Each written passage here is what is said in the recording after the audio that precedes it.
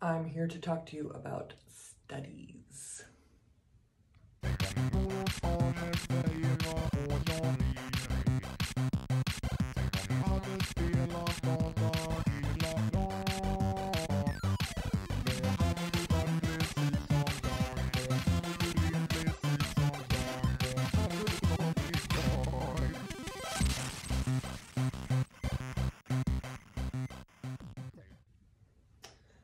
We all know that studies are important, right?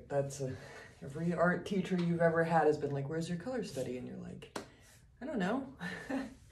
Well, the reason that they say that is when we're working from Lyfe, obviously it's very important to have a color study laying around somewhere to give you some idea of where you were with, I don't know, the decisions that you were making at one point.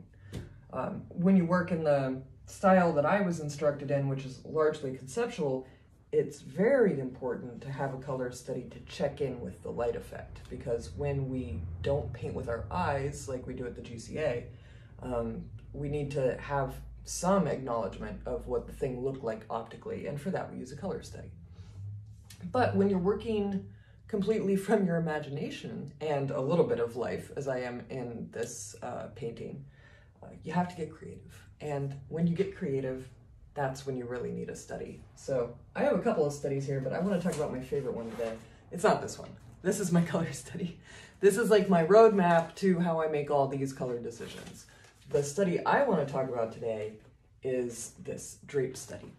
So I'm painting this really large bit of drapery across the whole painting. It's a lot. It's based on this, which is a scarf hung on a little 8x10 piece of wood, which I am not going to paint from in real life. It's a big unwieldy painting, and getting the light source that I want on that scarf and having enough light on my painting at the same time to work in any kind of a sane way was impossible. So what I did was I set up that scarf, I don't know, a long time ago, and I made this pretty little study. It's just pencil and white chalk. And I've painted all of this drapery from this study.